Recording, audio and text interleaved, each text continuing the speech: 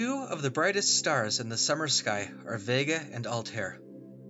These stars are also figures in the famous Chinese story, The Cowherd and the Weaver Girl. This story is thousands of years old and has many variations. The Weaver Girl is the star Vega, and she is a fairy princess, a daughter of the sky goddess. The Weaver fell in love with the celestial cowherd, the star Altair. Their love was forbidden, but they refused to leave each other, and so the cowherd was exiled from the sky, lost his memory, and became mortal. After his human parents died, the cowherd's brother and sister-in-law sent him away with only an old ox and a cart.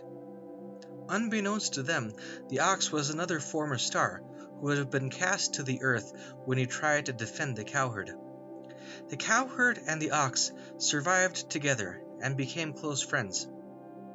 One day, when the Weaver Girl was visiting the earth, the ox told the cowherd where to find her, and that if he proposed, she would become his wife. When the cowherd approached the Weaver Girl, she immediately recognized him as her lost love.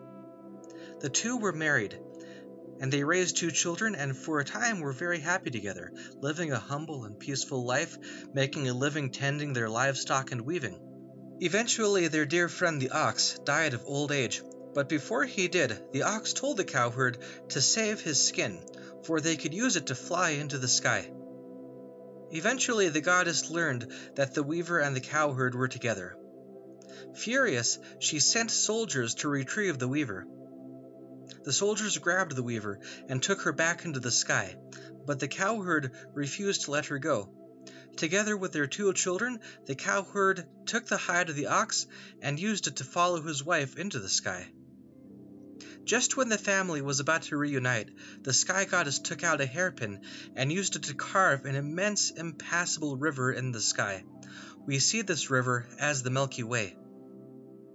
Just when it seemed that all hope was lost, thousands of magpies came together and formed a bridge across the river, allowing the lovers to run to each other.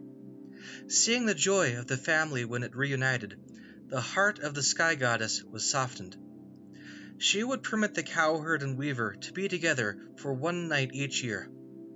And so, on the 7th day of the 7th lunar month each year, thousands of magpies form a bridge across the Milky Way, and for just one day, the lover's family can be whole.